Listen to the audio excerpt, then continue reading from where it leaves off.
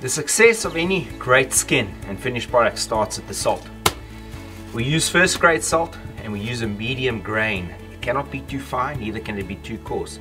And one of the most important things, it cannot have any iodine in it. It's got to be non-iodinated.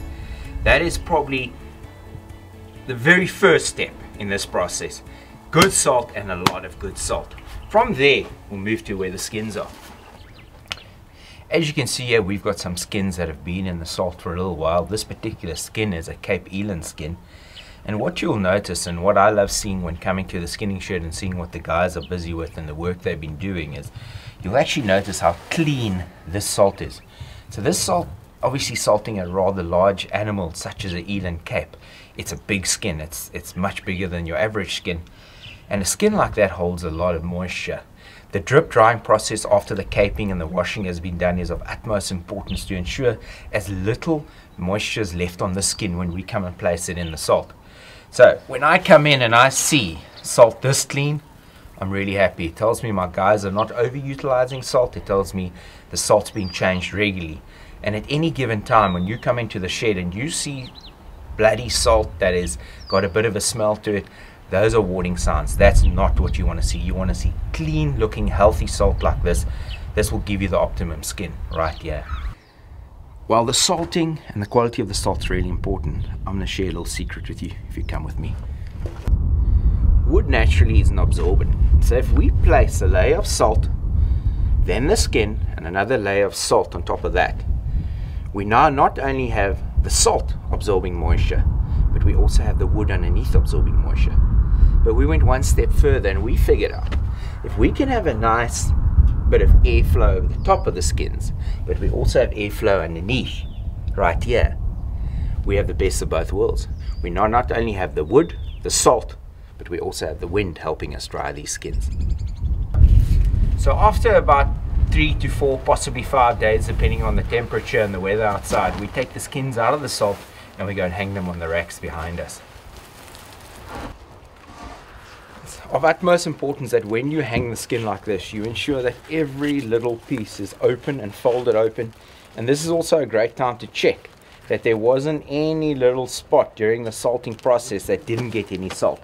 At this stage, you can still add salt to a little spot that might not have got salt, and the skin will still be good. If it goes beyond this and there was a patch that was not salted, that's where the problems start occurring.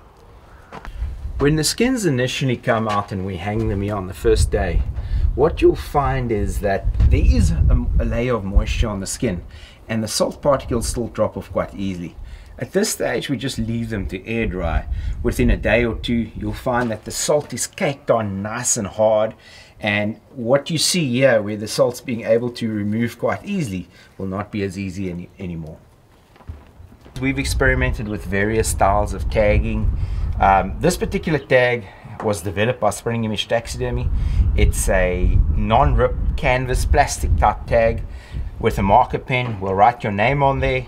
Obviously Tronic Safaris is the outfitter, and the species in this particular instance is an impala, and it is a flat skin, or what you would sometimes refer to as a rug. Every single skin in here and skull in here, you will find a tag like this on it. Even if it's a spare, every single person gets their skin and their skull of the species and the animal they hunted. Over the years, we've experimented a lot with your skulls and what the best manner is to prepare them for the next part of the process. We found that in the past we would boil the skulls, the taxidermist would collect those skulls and reboil them for the final cleaning process. What that did was it caused the skulls to become brittle, and a lot of our European mounts would actually have nose bones that were broken or altogether missing through the process. What we do today is we actually just clean as much of the meat off as possible, and I'm going to use this eland that has recently been hunted. He's a great old bull, a warrior. Tips are all worn down, and every little bit of meat possible has been cut off this bone.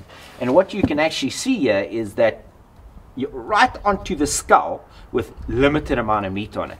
If I move over from this eland and I pick up this eland that was hunted about 10 days ago, and you look at him, you'll actually see the salt has dried the skull 100%.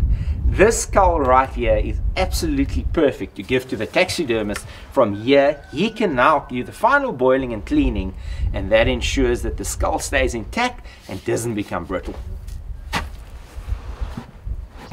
Over the years, we've experimented with various products, pesticides to control the flies that obviously go hand in hand with the skinning shed. But by default or by luck, we kind of stumbled on something that really works. Now these guys over here, they are our local pest control. They are brilliant in keeping down flies or any maggots or anything that comes with the territory, and they're probably one of the success stories in what we've discovered over the years. That's a little bit of what we do and what goes into the care of your trophies and your beautiful memories. From here, the skins and skulls leave to Splitting Image Taxidermy, where they work some magic.